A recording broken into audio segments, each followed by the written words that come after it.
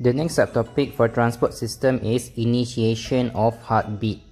First, what is heartbeat? Heartbeat refers to the alternating contraction and relaxation of the heart muscle or cardiac muscle stimulated by electrical impulse generated by the natural pacemaker of the heart, or also known as SA node.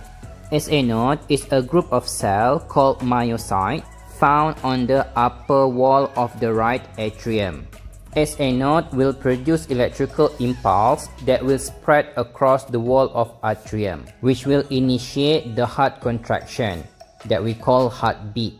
This is why SA node is called the natural pacemaker of the heart, because it is the SA node that controls the number of impulse generated, which will lead to heart contraction and heart relaxation. This is also the reason for the heart being said to be myogenic, because the heartbeat or the heart contraction originates from within the heart muscle and not from the nerve system. Next structure is AV node or Ultraventricular Node.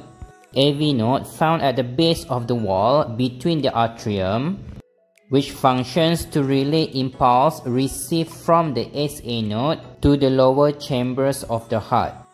The next component of the heart electrical conduction system is the bundle of His, bundle branches, and then Purkinje fibers. In the first step of initiation of heartbeat, SA node will generate electrical impulse that will directly spread across the wall of atrium. This electrical impulse will cause the wall of atrium to contract simultaneously, which causes blood from the atrium to be pumped into the ventricles. The contraction of the atrium creates high pressure environment which allows the blood to push against the AV valve.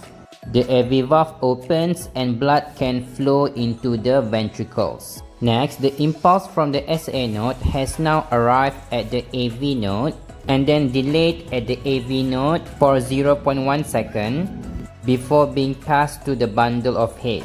In total, there will be 0.3 seconds time gap between the moment the impulse generated by the SA node and the impulse relayed by the AV node to the bundle of His.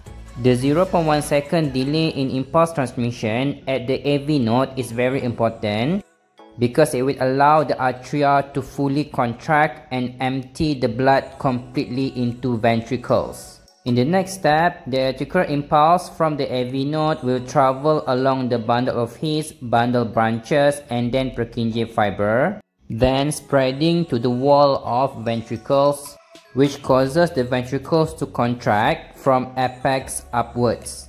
Contraction of ventricles from apex upwards is very important because it will push the blood from bottom up direction.